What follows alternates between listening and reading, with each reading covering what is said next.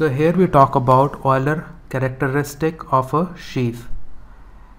Now Euler characteristic is much more general, and I have talked about it in my lectures on homology.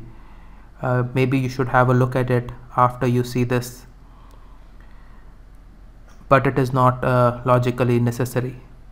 So say F is a coherent sheaf on a projective variety X.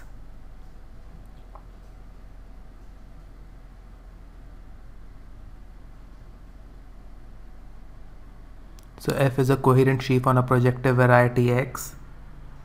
Then the cohomology group, the ith cohomology group, this is a finite dimensional K vector space. Again, we are using theorem 4.1 on page 122 of Daniel Perrin's book, Algebraic Geometry. So this small hi is nothing but dimension of this ith cohomology group.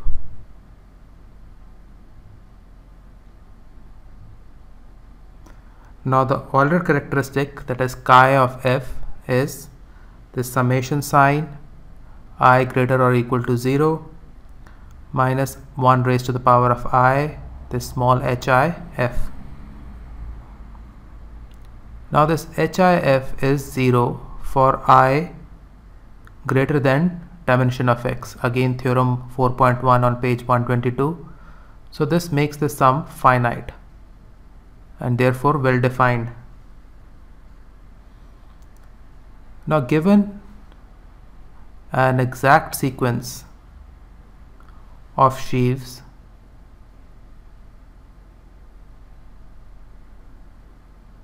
so 0 to F to G to H to 0, the Euler characteristic of G is nothing but Euler characteristic of F plus Euler characteristic of H.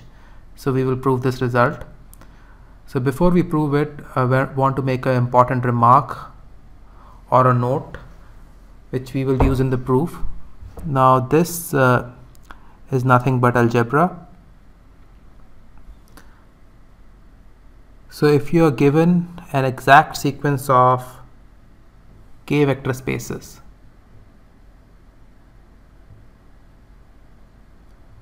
say 0 to V1, 0 to V0 to V1 to V2 to V3 all the way to Vn to 0, then if you repeatedly apply the rank nullity theorem, you get this result. Yeah, summation of minus 1 raised to the power of I, dimension of Vi is 0. So this will be used in a major way in the proof. Actually, this is exactly what will be used. Everything else is just trivial. So first is that you immediately write the long exact sequence from the exact sequence of sheaves. You first write the 0 group, then you come to group 1, H1,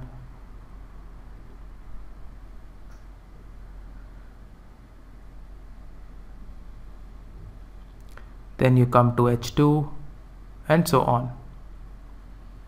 H2x comma F, H2x comma G.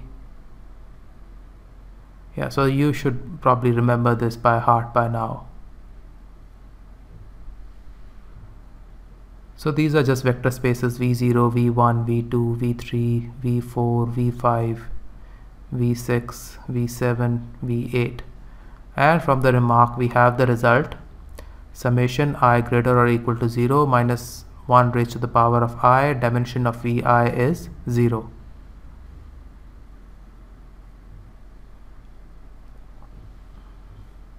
So now we make it into 3 parts. You first write I1. So this I1 is the first column, which is consisting of all F's. So that is 0, 3, 6. So V0, V3, V6. Then I2. Now I2 I'm putting a minus sign in front of it because we are starting from 1. We are not starting from an even number. And then the third is I3, which is the third column. Of corresponding to sheaf H. So this third column is nothing but I3 is V2, V5, V8, V11 and so on. Yeah. So I1, I2, I3, all three are moving with a difference of 3. So this I1 is nothing but order characteristic of F. This I2 will lead to order characteristic of G. This is order characteristic of H, and sum of all three is 0.